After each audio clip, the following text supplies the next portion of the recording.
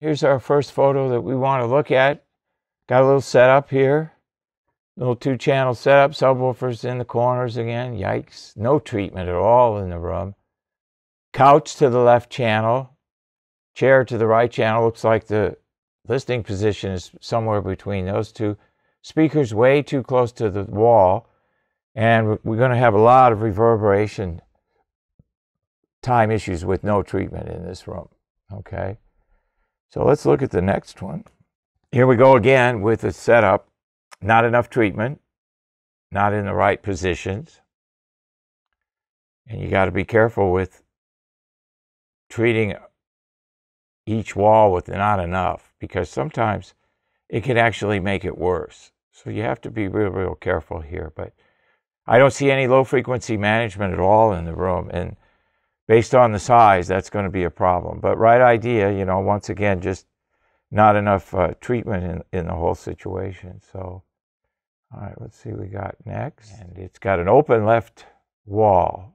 And we know from past videos that that is just not good.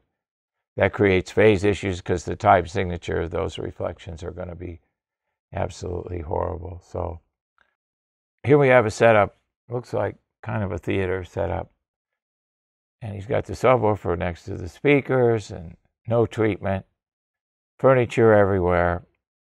So once again, you know, setup is so critical in these small rooms. You just can't make mistakes.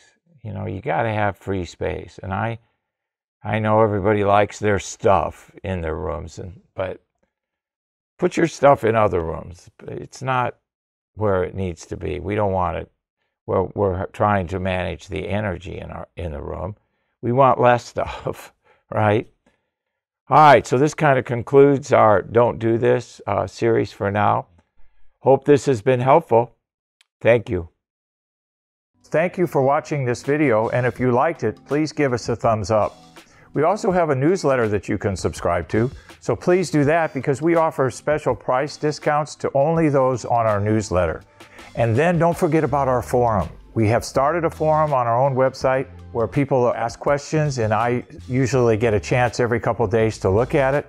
There's an interchange between people on the forum, and we'll give you real answers on a regular basis, so that'll help you. Thank you.